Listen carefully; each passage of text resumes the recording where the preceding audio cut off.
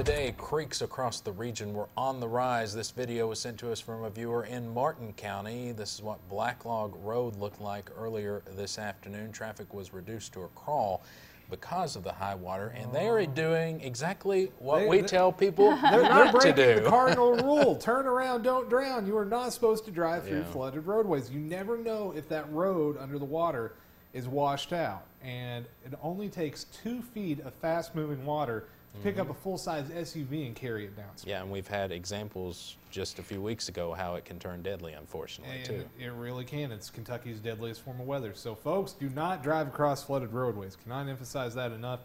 Still seeing a little rain out there. Here's a shot from the Stonecrest weather cam, and you can see it is still pretty gloomy out across portions of Floyd County. Still some light rain up there. The rain, though, at least is becoming more light and scattered in nature, though. However, we've seen plenty of it. This is another flooded roadway. Now, this is somebody doing the right thing over in Breathitt County. Check out this picture. This was sent in to us by Bobby Thorpe, and you can see waiting for the water to recede or going around. That's what you're supposed to do.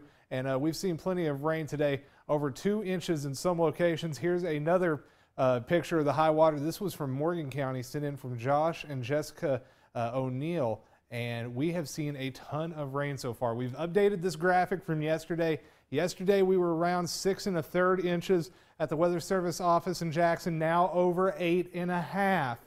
And we are closing in on that all-time record for April, just about 1.5 inches under that. So folks, there is a good chance we will break that before all is said and done, because we got more rain today, more rain tomorrow, and for several of the next days, although it looks like the heavy stuff is at least over for a bit.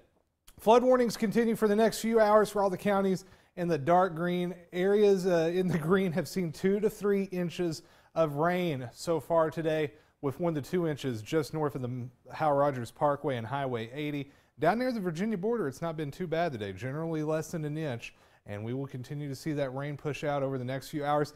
Round number 2 loading up off to the south and the west, that area of low pressure organizing near New Orleans right now. However, the flow of this low pressure heading off to the northeast, so I think we're only going to take a grazing hit from it, not a direct hit.